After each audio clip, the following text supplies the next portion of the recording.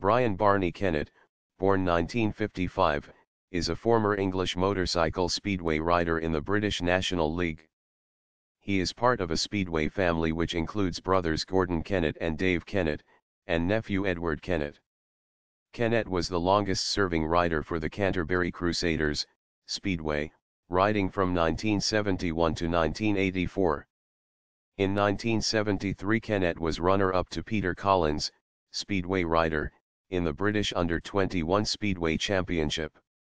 The same year he became the most expensive Division II rider in a transfer deal.